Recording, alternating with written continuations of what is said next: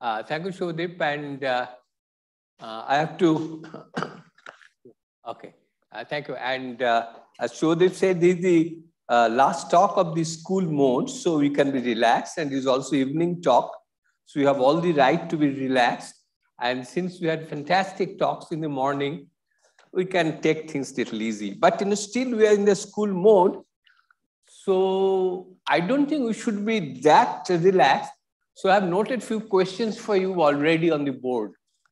This is a recapitulation of 3 textbook questions, which you should be knowing the answer on your hand immediately. What is the unit of H by E square? Secondly, what is the unit of magnetic flux quantum? Third, if I take a, say, 1 picofarad capacitor, charge it with, say, 10 kilo ohm, then I know that V is equal to Q by C, then I should be seeing a straight line. But we are taught from very beginning when we started our science learning that electronic charge is quantized. So why don't I see that? For if you do the experiment, you will see that. So why don't I see that? So we should be having this question in mind and try to see whether I get an answer.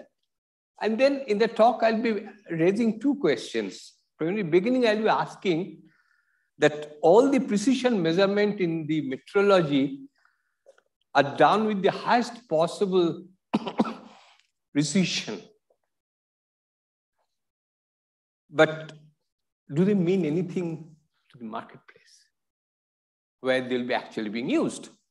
Like I want to buy a kilogram of tomato, doesn't mean much that I have the mass metrology done at few parts per billion.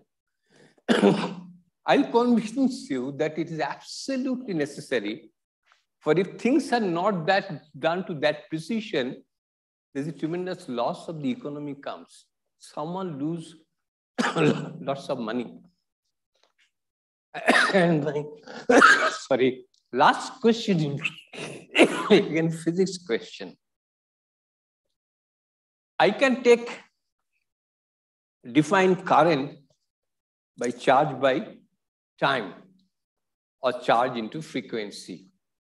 I can also define current through Ohm's law, that is voltage by the resistance. Are these 2 definitions equivalent? And what does these experiments have to tell us? So with these questions in mind, let us see what we have to discuss. And I am very happy that the school has been arranged. And there are actually a lot of topics initially discussed that we could cover in the school, but then time constraint and other constraint, it was decided that it will be focused on a class of topics, and fantastic topics have been chosen. So in my presentation, along with trade, I'll sprinkle a little bit of electrical measurements, mainly with the idea that is how I translate a measurement which is done in a metrology lab to an user place, and there is a process by which it goes. Those who are here for the first time, very close by, there's a fantastic place. If you like classical Indian dance, is worth visiting. This place is called Nityagam. That is very close by. It is just 10 kilometers west from here, next to this lake called Hasarghata Lake, which supplies or used to supply water to Bengaluru. This houses a Gurukul of dance. Now 7 Gurukuls are there. It was established by the famous dancer Pratima Bedi, and it's a very unique experience. Completely runs on donation, no government money, nothing. She actually had a very tragic death. She went for a pilgrimage to Kailas, Manas Sarovar. There was an avalanche and she died, and that was in 1998 or something of that class. Now they have contributed heavily to the cultural life of Bangalore. They used to hold a spring festival called Vasanta Habba. And unfortunately, due to donation problem, they stopped at 2005. I used to regularly attend and used to come very nearby. ICTS was still a barren field at the time, nothing there in concept. And believe me, in the last 2004 concert, there was 40,000 people live sitting on the ground. listening for at least 8 or 9 hours. So, this is kind of a very colorful part of Bengaluru, which you may not have seen. So if you can arrange a transport, you can see the Netragram is worth visiting. Well, come back to the talk, and precision measurement and metrology has been actually discussed by Dr. Fred Riley, and particularly we have two persons from PTB, Dr. Riley and Dr. Mulz Staudler. Now, this is one area we physicists would like to ponder. But believe me, there is a huge thing from trade side. So do they mix? And what this talk will try to discuss is there a bridge between these two and how I cross the bridge. So that is essentially the theme. And crossing the bridge is not only just rules and regulations and negotiations and all that. There is a question or tools, techniques, and physics in that. So I'll have my talk essentially divided into two parts. First part, I'll be pointing out briefly that metrology or very high precision measurement is extremely important to trade, particularly international trade, and how they are organized, agreements, and the process. Second, I'll go to the part two, will be essentially the question of charge, and which is, that are defined in the electronic charge. How do I go to ampere? And the metrology triangle for electrical units. And particularly now the current day attempts to make programmable quantum current source, which actually fits directly into the high precision metrology and calibration of equipments like digital current meter and all that. So let me start with the first part. So if I ask you the question that what is the main motivation for the precision measurement? All of us in this room will answer, of course, it is physics. For you want to do physical measurements with the best possible precision, lowest uncertainties. And that is what we physicists to do. And we to understand the physical law better, whether there is a deviation here and there can give a lot of significance. For instance, we all know 1 by r square, right? That is the famous Coulomb's law. Now, suppose that 2 in the 1 by r square is not 2, but 1.99999999998. What should happen to the universe? That is another question you should have in mind. That you will immediately see that will give a finite photon mass. And if you have a finite photon mass, everything in the world may change. And believe me, that's the first experiment I wanted to do after my postdoc, after my PhD. Worked for 8 months and failed due to one problem. If I get time at the end, I'll tell you that is how sometimes precision experiment really fails due to very small issue. And that is where the uncertainty, which Riley has pointed out, really counts. But that will be at the end if I get time, if there's a question answer.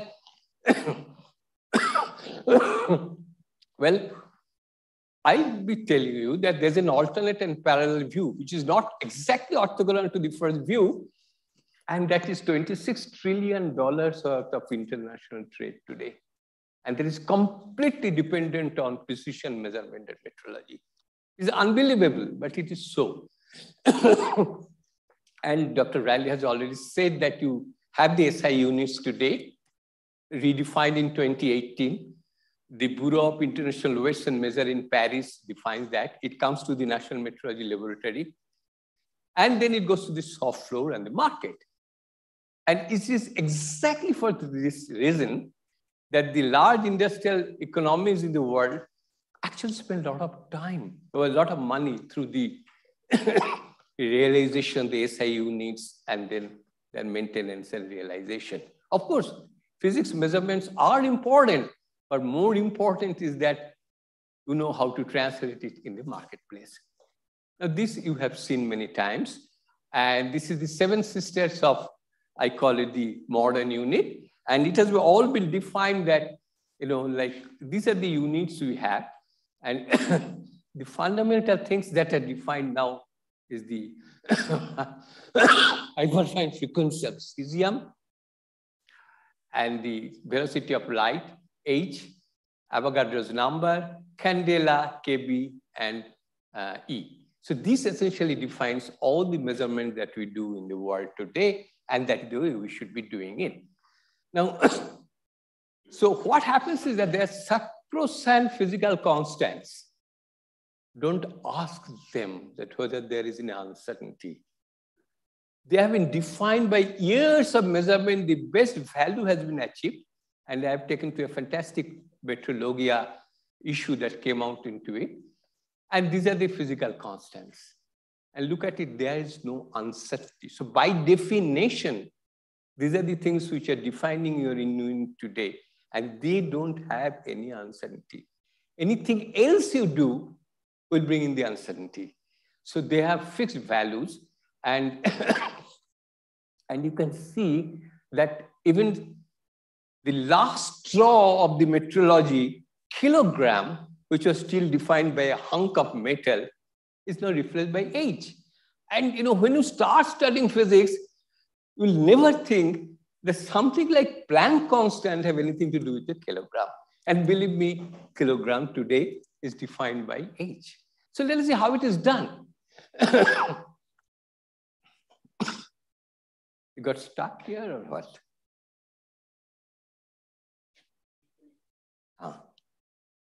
Okay. Now, so what is the problem? The problem that we are talking up is that the best unit definition is realized in the best of labs in the world around. You have PTB, NPL, Teddington in UK, you have NIST, you have the Japanese lab, you have the Chinese lab, you have the Korean lab, they all come over here. Then we also fit in NPL India. And then you have the user industry. And this bridge is done by what is called the calibration labs. And there is a process by which it is done. And my first part of the talk will be essentially exposure to the process, but it is better you know that, for it is as useful as knowing the units. A bit of a fun slides, couple of them, for we are talking of evening talk. How are we using units globally? The same unit. In 2 countries in the world, you can still buy milk in gallon and pint. You ask them a liter of milk, they will have said, this guy must have come from another planet. He's asking for a liter of milk. No, we sell it only in gallon and pint. In the rest of the world, like in Bengaluru, you can buy in half a liter of a sachet or a 1 liter of a long life milk. And believe me, in the countries where they are buying milk in gallon, they're still thinking about metric. There's a shop in USA called Radio Shack. I don't know how many of people know that. Used to sell small, gadgets, in the sense like boards, circuit boards, and you can put components and make gadgets from it. Last page of that was think metric. I started my PhD in US in 1975. I still see the think metric ad. So by drinking a gallon of milk, you are still thinking metric. Okay. Now there's another part that we don't realize, that it is BIPM may define a unit, but often in the real marketplace, the unit can be defined by the seller and buyer. So let me ask a question. This puffed rice, which is called in most part in Murmura in Bengal, muri, how do you think it should be measured? Few hundred grams, 50 grams, 200 grams. If we eat a lot of them, maybe a kilogram. Kilogram is very difficult to eat. Believe me, in Bangalore, they sell it by a liter. So you go to a shop to buy Murmura, you tell him, give me 200 grams, you will have a good laugh. You can say, take a liter. So this is the first example where a solid is sold in a liquid volume. So it happens. Well, even in financial units, believe me, there are user-defined units. Like one unit is called petty, which is about 10 million rupees. They have another half box called copra. And we don't use them. They're used by the underworld dons of Bombay. So, like everyone has a unit, and we have to use the unit. Okay? But sometimes it can cause a global disaster if the units are not proper. I'll give you an example, and this is taken from NASA's site. So there is no WhatsApp University involved in it. So See, NASA sent a Mars climate orbit. It's a fantastic project for a deep Mars exploration. It's one of the best Mars polar lander made by them. But the mission failed because the instruction was given in pound and foot. The system understands only centimeter and meter and kilogram. It lost in translation, and believe me, it crashed because the unit was not proper. And this is stated again in master studies, as I said. So it was supposed to last for 10 years, lasted just barely, not even 1 year. So it's very important that we talk in this same wavelength. Now, the most important thing that has happened in the world of unit, as Dr. Riley must have pointed out, that is the October Revolution of 2018. The political October Revolution was in 1917. So it is exactly 101 years after the political October Revolution. And the biggest resolution was that will abandon all artifact-based units and go into the physical constant-based definition. Why? For, if your unit is based on the king's foot, then when the king dies or the queen dies, you got to redefine the foot. That's bad, right? Every time your king dies or the queen dies, you have to redefine the unit. You shouldn't do that. And the problem even takes a kilogram. Believe me, kilogram drifted, even the standard kilogram, and it depends on how you wash it. It is kept in a fantastic vessel. But every time you take it out for weighing, you lose. I think in the last 20 years, it was measured at 70 years, lost about 35 microgram or 40 microgram. That was the problem. Then physicists think that, why not we define everything in terms of H, C, E, and units of that kind? So, now kilogram is defined in this unit, which is essentially where H comes in. So it is 1.4755 to 1 for 10 to the power 40 H. This is your frequency standard divided by C square. Fantastic definition, and it is realized. But only problem is that you don't go to a market and tell me, give me 1.4755 to 1 for 10 to the power 40 H nu C by C square potato. So the guy who is selling potato will think you are mad, he will not sell anything to you. So you have to really define kilogram. So that is where the important comparisons came. This I have taken from the Consultative Committee of Unit of the BIPM, which is very important. And you can see there are two ways now there. One is the cable balance, which used to be called the watt balance, and the silicon crystal technique. And they have to agree to within 10 microgram, 1 kilogram. And this unit was actually proposed that it should be done in 2005, but they waited till 2017-18 because the two measurements did not agree to the extent they should agree. And you can see that when even I supposed to come to the national levels where you are using the silicon kilogram, I have to be around 25 parts per million kind of, or 25 parts into 10 to the power 9. So it's an enormous amount of precision one is talking about. And I tell you, it is not easy. And it is difficult, very difficult. It takes years of measurement. Like we have this fantastic talk by Dr. Mulstubler before, and see the level of precision that you are going to. So you can imagine that is why it is needed, and how it should be done. So let me now tell you, just coming to mass, since we are talking about mass, this is the international, what is called the international prototype kilogram. This is what kept in Paris. It is under vacuum and it is platinum iridium. All of us have a copy of it. In India, NPL India has a copy of it. So this circulates around. And this is the, if I'm not mistaken, this is the BIPM cable balance, watt balance. And then this watt balance essentially measures a force generated electromagnetically, and again the force generated by 1 kilogram, like the weight OS. And you can see something very interesting. This is it may not be the last one, but one of the recent ones. This is the reference value of a kilogram, the red dot. This is the deviation of the HIPK from the reference value. It is about 20 microgram per kilogram. And this is the cable balance result from some of the leading labs in the world. So you can see that is where things are going to. And this particular equipment took years to build, years to perfect.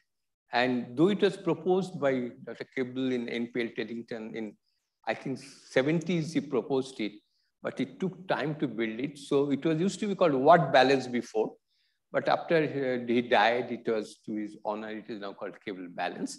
And those who are interested in physics, just go to the BIPM site. There are beautiful brochures of how this is done, how it is realized. It's just fantastic, a lot of physics into it.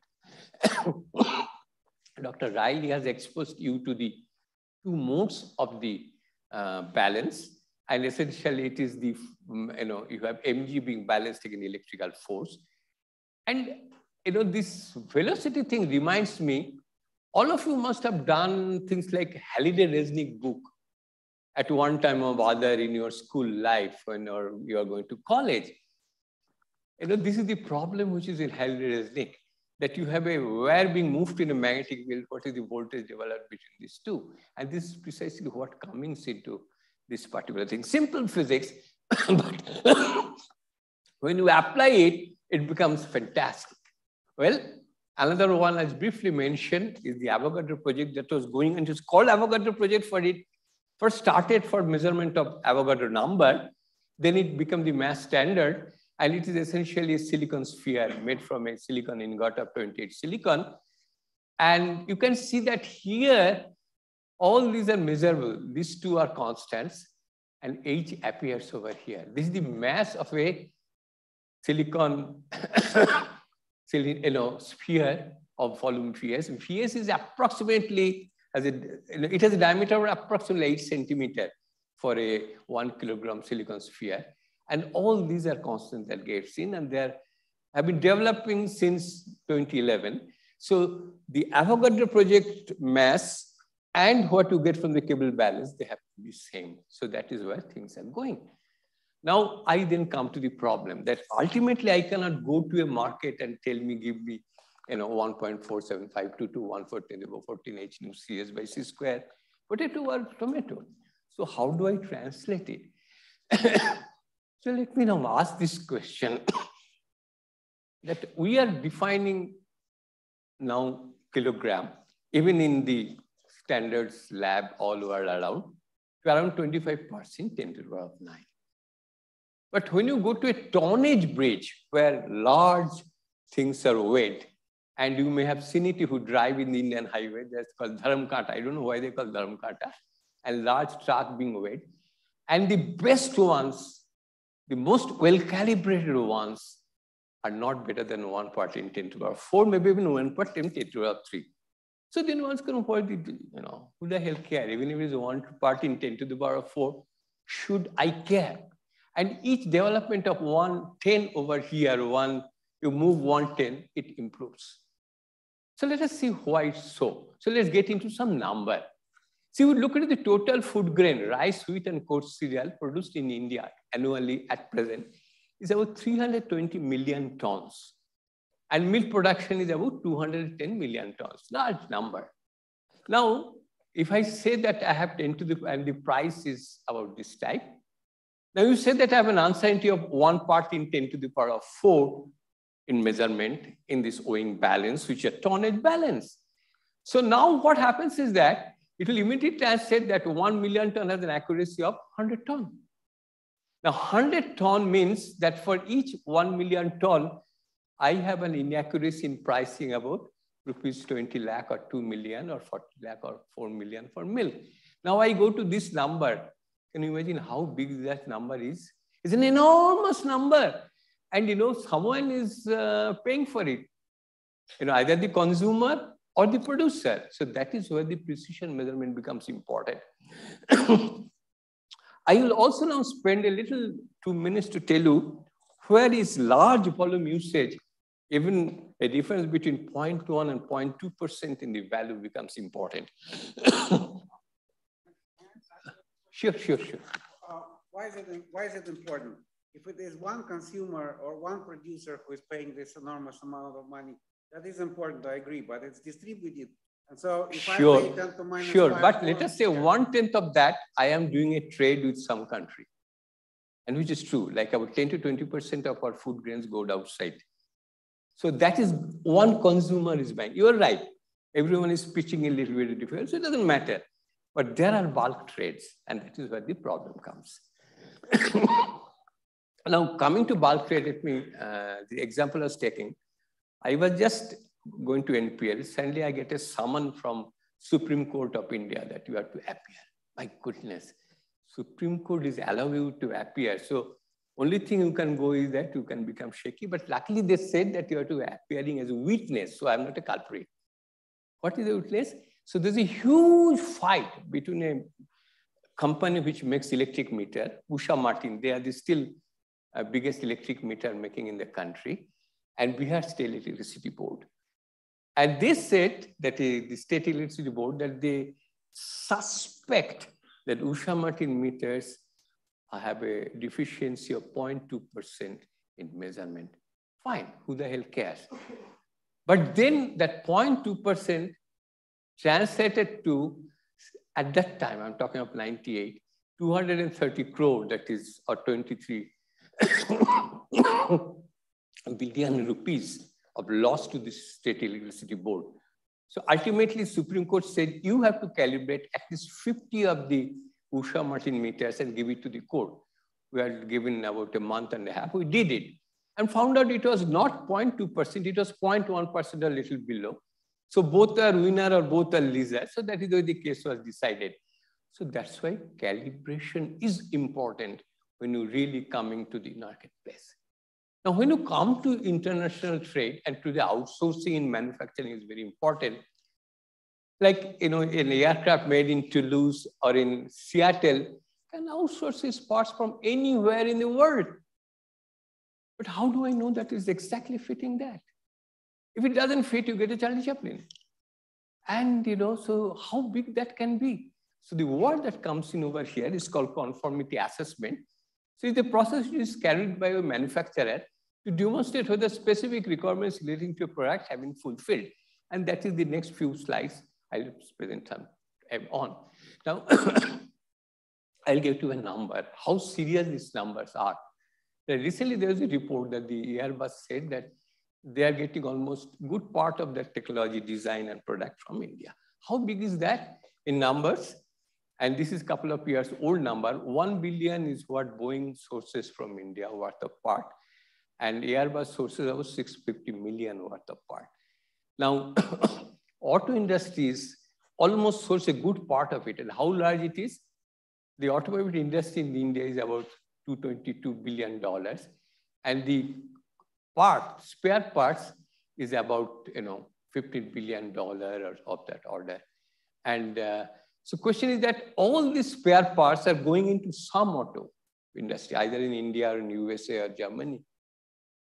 So there is a large stringent requirement that a door which is of that size is really a door of that size. And that is why the conformity assessment becomes important.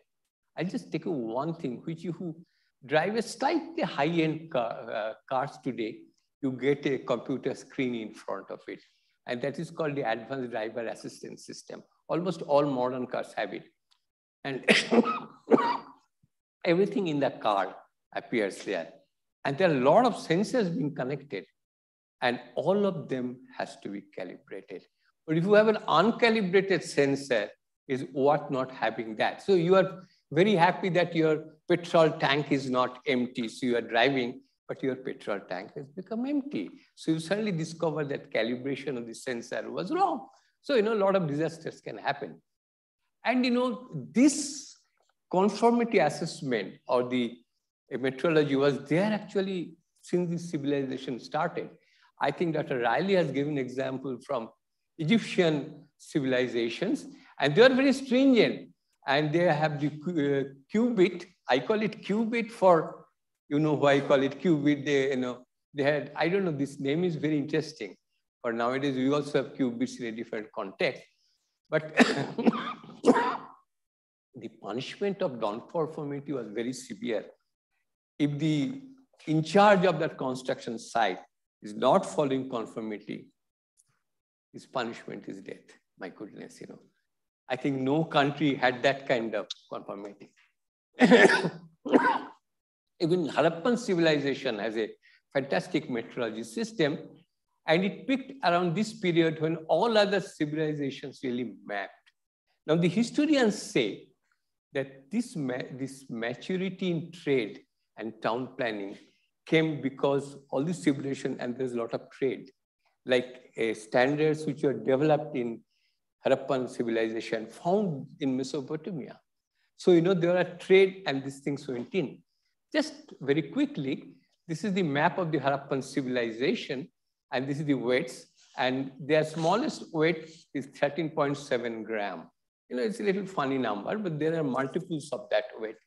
And just to put the map in perspective, this is Ropar, which is in Punjab, and Rakhigari, which is now in Haryana. These are so you can see where the map is located. But let us now see something very interesting. It has come up fairly about 5-6 years back by the Archaeological Survey of India.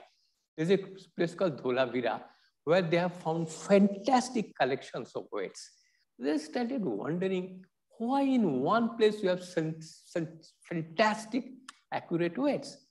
They found out that is where they used to collect tax. Like we have the goods and services tax in India, they also have a taxing system. So anyone bringing his product to the city has to get weighed, pay the tax, get into the city. And so the guy who was collecting his tax, he had a fantastic calibration system. And they have also found this site called Lothal, and you can see how beautifully the towns used to be planned there. And their linear dimension was called a Dhanush, which was about 1.9 meter. So the metrology, brick size, everything was, every civilization needs it. And that is the message I like to give it. It is more getting arranged internationally and all that, but it existed for a long time. So let me come now back to the conformity business. And that is where the question is that I am making a product over here. I have a calibration setup in my shop, or there is a nearby calibration lab, testing lab. I'm getting and generating a test certificate there. Will that be accepted in European Union or in USA or in Japan or in Korea or in China? So that's the biggest question. If not, then I have to have the calibration test certificate generated at each country I'm doing my trade with.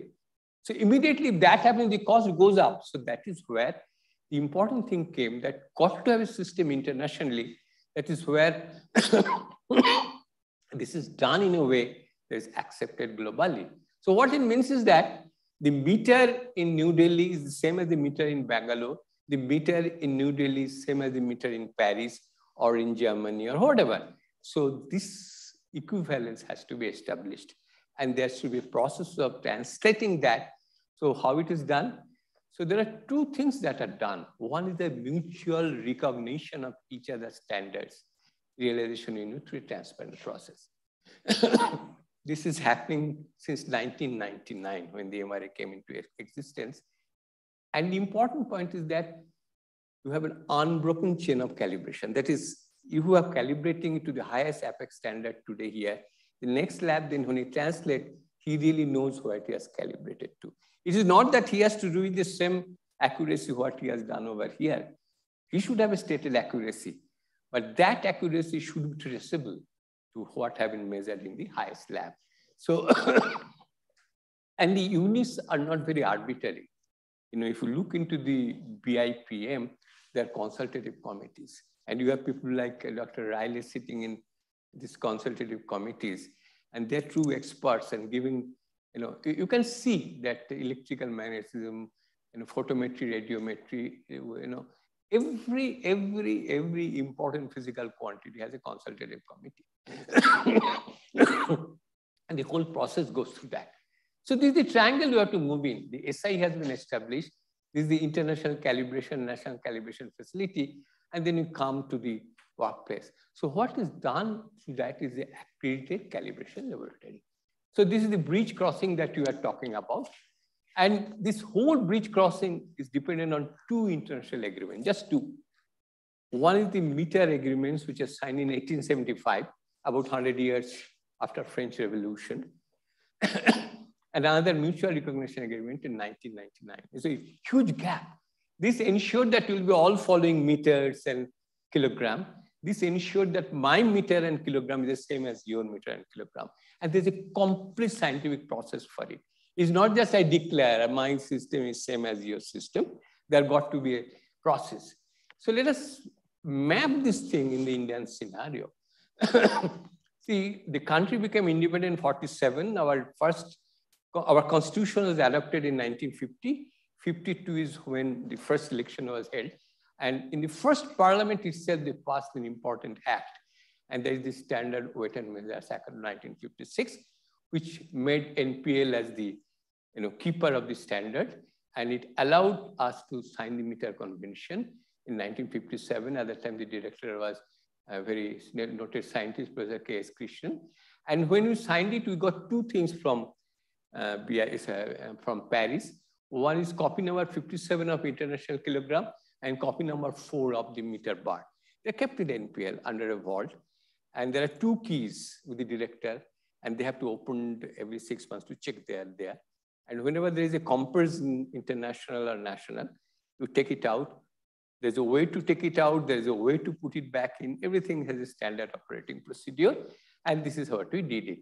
And this is the really building of the infrastructure in India. The MRA was signed in 99. I was the honor of signing it on behalf of my country. But signing was not easy. For it included a lot of challenges. For if you want to have MRA, mutual recognition agreement, there are stringent rules on the standards and realization unit that you have to follow. So before signing, we actually approached the government. That was the time we had an audience, even with the Prime Minister.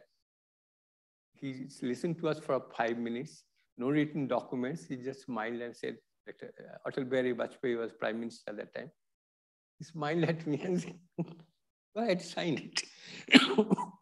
So then I said, sir, what about so much money that I need? You have to make a new building for standards. Ho jayega, I'll give you. So, he was a very cool guy. Anyway, so this challenge, it started, the money ultimately came a little late. And in 2007 onwards, we were allowed to use the MRA logo in specified quantity. How you can see that it is already in BIPM site. And these 3 committees, time and frequency, mass, and we are already a member of the consultative committee. We have observer status. I understand they have all been now made into full membership, and few were admitted into the observer status. Okay. Now I have talked about what NPL is doing, or national metrology. Now how do I do it in the accreditation business? You must have seen the logo all around, particularly where you go to test your blood. The blood, the guy which tests your path lab, which tests your lab, he'll proudly say NABL accredited. What does it mean? It means he has followed a process by which he got accreditation from this particular board. It's actually started as a project by Department of Science and Technology, housed in NPL 83, and 1988 registered as a society. And this is the NPL's job, take part in the key comparison. There are regional organizations, like we are part of the Asia Pacific Metrology Forum. We have Australia, strong labs like German, China, and Korea. And we have to do all our MRA obligations. That's very important. And the traceability and all this thing has been arranged by the accreditation services. At present, we have a total of 8,517 calibrated labs, of which calibration labs are 1140. A lot of labs are in the medical area. So you can be sure that your pathological test report that you are going is mostly correct. And previously, you had that problem that you do a test here, not match with the test to the next lab. But now things have really eased out. Okay, now I change my gear. And yeah. NABL. There are 2 accreditation, NABH. BH is for hospital. But NABL, see, there is now a document on chemical metrology, chemical and clinical metrology. So let me tell you where physics comes in. Important is preparing of the uncertainty document. Type A, type B are now the uncertainties. You don't have the old-fashioned uncertainty definition. Each of this calibration procedure, you got to have a document. The first one, NPL, we prepared, it took us 6 months for 3 or 4 quantities. So now each quantity you get calibrated, you got to have essentially that uncertainty document. And what happens is that many of the operators in this lab don't know what is uncertainty.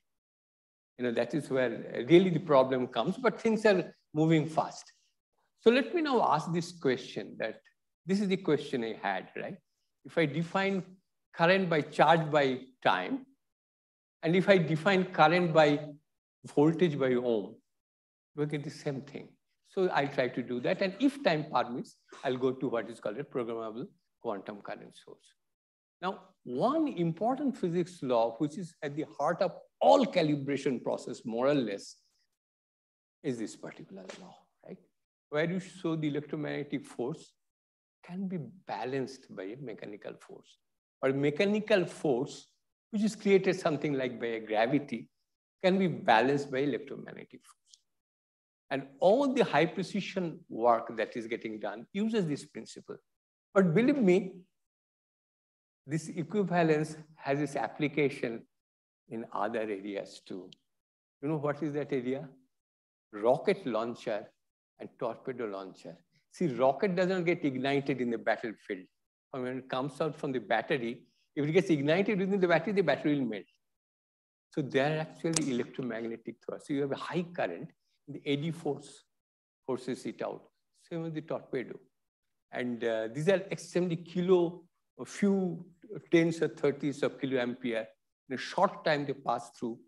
And so you have all the so rockets and torpedo come out and they get ignited, etc., etc. Now, if you look into the electrical metrology, or if you look into the whole metrology field that now to be able to define everything in E, H, C, etc., come from 2 very important physics experiments. One is Josephson effect, another is the quantum Hall effect. And they have actually changed the whole field of metrology. And high precision electrical measurement become the central field. Okay, there is one, and you can see that, but one thing we know that much before this thing, there is another quantity which you know, which is now getting defined more closely, the unit of electrical charge. This is an amazing thing, this unit of electric charge. But the important point is that though we know it is quantized, it is not before the beginning of this century or ending of the last century that it is being utilized, particularly for precision measurement and metrology. I'll come to it. The data that we take here are from this beautiful volume which came out in Reviews of Modern Physics. Well, Millikan did his oil drop experiment and determination of E about 100 years back. But as I said, that it is still new and millennium, we didn't realize that the quantized charge can be used. So this is very quickly, let me just tell you, in case you don't know how Josephson junction is utilized, it is actually pumped with an AC, pretty 70 gigahertz or of that order, and with an array of junction, and you get what is a step in the current and voltage curve, and that's called Shapiro step. And so the voltage that you develop is in unit of H by 2E into F, and Kj, which is Josephson constant, which is 2E by H, so it's Josephson junction inverse. If you look H by 2E, then I come to my question over there. What is the unit of flux quantum? Unit of flux quantum is H by 2E. And that comes directly over here. So the voltage that you are developing is actually few flux quantum. So there is a very fundamental quantity. You will pretty soon see the same flux quantum also comes in your quantum Hall effect. Though the way they enter is very different, but the flux quantum comes. So what quantizes the Shapiro step and what quantizes your voltage standard? The flux quantum, H by 2E. So I'll request that if you can go back to some of your basic physics books, you can see that. And so this is the inverse of the flux quantum. and core data has given us this value. Now you can buy actual Josephson junction array. In NPL, we purchased 1.014 voltage standard. Before now, the 10 voltage standard is there. The 70,000 Josephson junction, and these are the Shapiro steps that you see, and you really tune into one of the steps and get your voltage. And typically, we radiate it about 70 gigahertz of that order, and then you can actually use your GPS kind of frequency standard to take that thing going in. But one thing I must tell you, the solid state phenomena which are being used very extensively today in the metrology labs become possible due to progress in the microfabrication. That all the microfabrication process which was in the silicon industry got translated, and you can make this kind of microfabrication. So these are 70,000 Josephson junctions inside it. And the Josephson junctions nowadays, in this one in particular, is a layer of niobium, the layer of niobium silicide, then there's another layer of niobium. So these are real technical subjects. Now coming to quantum Hall effect, we also know that this is a fantastic experiment. You have a quantum Hall bar, you pass a current, and this is the transverse voltage that gives you the Hall voltage, and this is the longitudinal voltage that gives you the resistance. Now, these are essentially done on a gallium arsenide substrate and two-dimensional electron gas, etc., etc. Important point is, if I define a Hall resistance, which is this voltage divided by the current, then it is quantized in units of RK. So your RK is H by E square. So now I come to this question over here. Just before your dinner, if you are not very hungry, just work out and show by H by E square is actually ohm. Very funny, right? You have Joule second and you have Coulomb square. Why should it give it ohm? You just work it out, and you'll pretty soon found that it happens. Otherwise, everything will go haywire. It's not happening. And nowadays, there are systems available commercially. Like this is a PTB which sells these ones. And nowadays, many of the low temperature equipment manufacturers who make superconducting magnet, they give you a package. Buy my magnet, buy my cryostat. I'll give you the Hall voltage and the Josephson function at a reduced price. So if you are setting up a metrology lab, you don't have to do much research to get your standard. You get it, but then your hard work starts to realize it in your lab and translate it, etc., etc. So you can see that even at a very modest field of 10 Tesla, you have reached nearly 12.5 1300 kilo ohm, 13 kilo ohm, and that is RH by 2. These are very precise, and this is your resistance standard now. So now I come to the last part of the talk and ask a question that there's a thing called metrology triangle in electrical units, and that brings me to the last question. That I can define a current by charge by time. I can define a current through Ohm's law, volt by ohm, are the equivalent. So let us see what the present experiment tells us. So essentially, let us have the F Hz frequency, which is, I can have a good standard today. Ampere, I can generate through this road, or I can generate through. So this is coming from your single electron charging, and let us see that. What is single electron charging? Now, just a second.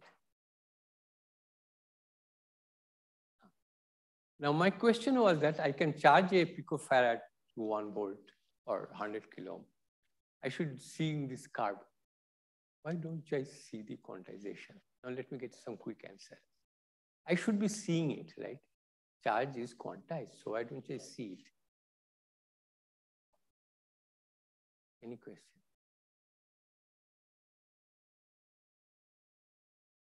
Temperature. The biggest democratic force on earth is temperature. It equalizes everything. Any quantum effect, it washed out by temperature. Thermal bath you couple. So all the beautiful optical experiments you saw, their main difficulty was to decouple it from the thermal bath. Only then you see the quantum effect. It's the same thing that happens even in the case of this capacitor charging, that, you know, if you calculate E square by 2C is your charging energy, and 300K is equivalent to 25 MeV, 0.3K is 25 micro electron volt. So unless this quantity is substantially larger than this, you will not see the Coulomb charging, that is individual electrons. There is yet another important thing, which comes from uncertainty relation. And you can quickly see that if I'm charging it through a resistor RT, that capacitor, then by using uncertainty relation, you can find out that the charging resistance should be more than 2H by E square, much more. So I know this is of the order of 25 kilo ohm or of that order. So I should be charging it at least by 100 kilo ohm or by mega ohm. So the delta T that I get is actually not very uncertain that way. So let me now ask a question. This is the charging energy. So let us try to define a ratio charging energy by kVt. And if I have a metal sphere of radius A, and I can immediately find out what is the capacitance of that metal sphere, so many farad, then I must obtain into diameter. Now, if I'm sitting at 300K, this ratio is not more than 1 till I go to 1 nanometer. 1 nanometer is a tricky size for a metal, for it will get oxidized unless I know how to create it.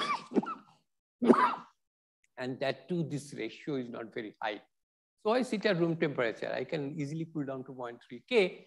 So there, even if I have metal nanoparticles of 100 nanometers, I can safely get it up there 10 to the 3, and one can observe this single electron charging.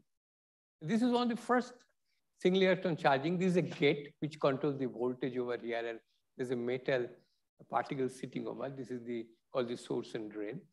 So the current that goes through it can be controlled by this gate, and the gate charges this. And you can see that what happens. When I change the gate voltage, so the straight line then becomes a really step as the electrons goes in and, you know, pumped. And if I look into the conductance of that, I see that there are spikes. So the beautiful spikes occurring at a voltage, which is essentially you can determine from the capacitance. So that is how the single electron transistor came. And let us see how I can get a current standard. You know, this is like something like a turnstile. Turnstile is a gate, you know. You want to go from this side to this side, there's a gate.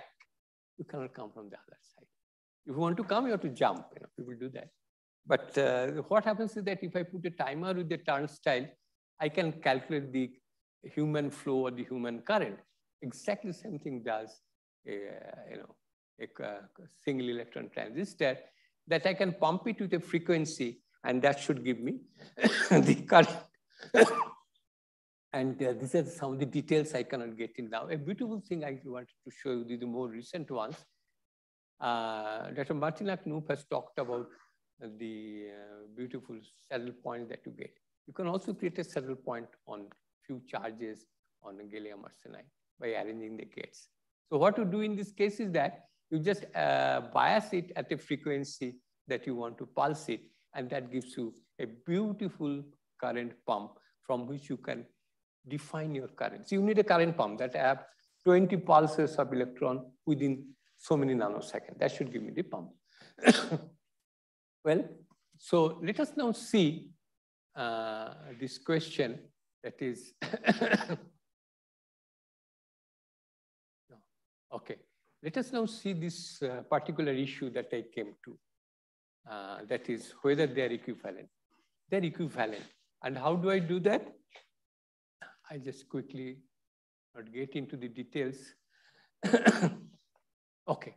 So now I can define, as I said, the current from here. I can define, so what I will do is that I'll take a voltage standard from a dissociation voltage standard, connect it to a resistor which is defined by the quantum Hall standard, and I'll get a specific current going through it. And I'll compare that current with the current that I'm getting from the first, this relation, which is charged by time. And how do I compare current? There's a thing called cryogenic current comparator. That is where you have superconducting transformer sitting at low temperature. And the output of that is monitored by a squid monitor. That gives an enormous precision that you can get. And this is the way people have established that one can really have the current equivalent, whatever you define it. Now, I think this is the time for me to stop, and I don't get current to if someone is interested. So what I did is that I just thought that I will convince you that it is not only that the precision measurement that is at the metrology, but its impacts really spills over international trade. And it encompasses knowledge from different fields. It's not in one field. If you look into all the precision measurements talked about in the school and going around, it is encompassing different knowledge fields. It is not exactly one field that is working. So the metrology and precision measurement, when you do, it actually encompasses different knowledge fields. And if you look into, I don't know whether you care to look into the publications, some of the speakers who are doing, they are mostly in PRLs or nature level of papers. You get good papers by doing high quality measurement or metrology. But it's difficult, it's not easy. It's not that in the morning you load your cluster, by afternoon get your result, by coffee time your paper is ready. Sometimes it is years that it takes to do this kind of measurement.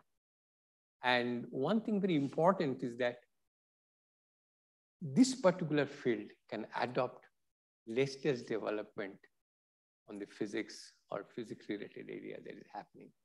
So I think this is the best time to stop. I have a few more minutes for questions. So thank you for being so patient at this time of the day. Thank you, Arupda. Any questions?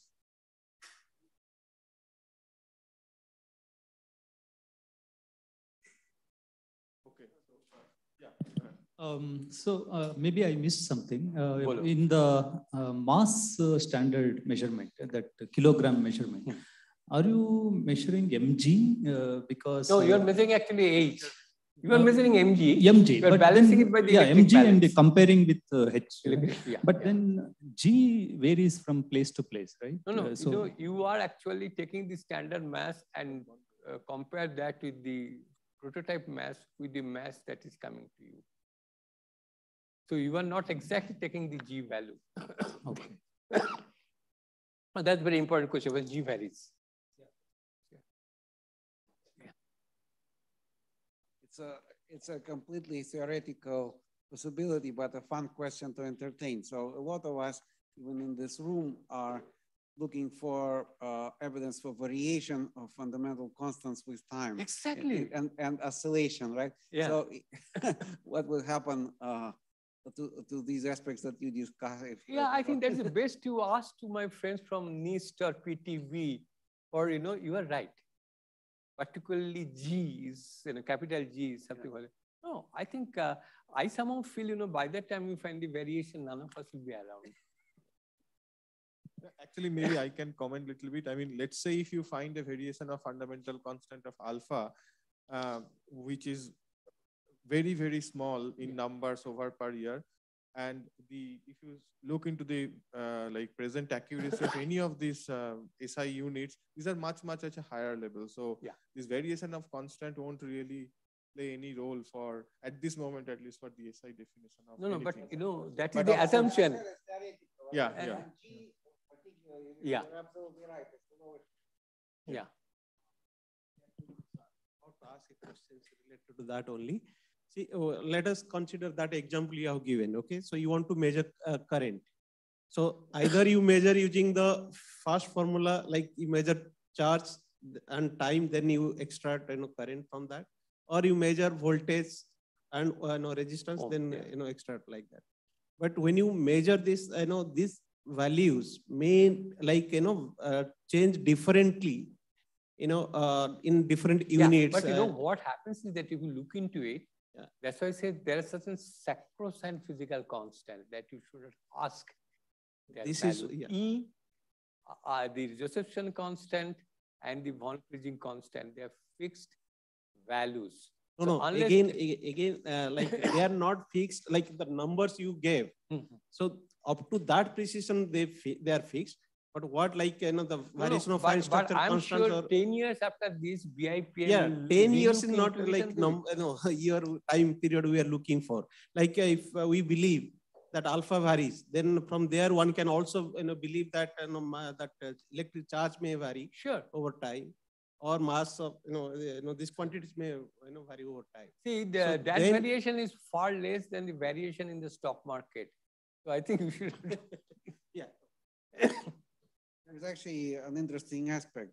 So it used to be that people said that it is not allowed to talk about variation of G. Why? Because G has dimensions. And then what are you comparing it to? So that you are only allowed to talk about variation of dimensionless constant. In recent years, this point of view has changed actually, because if instead of monotonic variation, you have, for example, an oscillation of the value, then you can self-reference to the time average. Well, but there are a lot of interesting conceptual questions here, I think. No, I think these are very important issues, and that is why precision measurements are important. Okay, any other questions?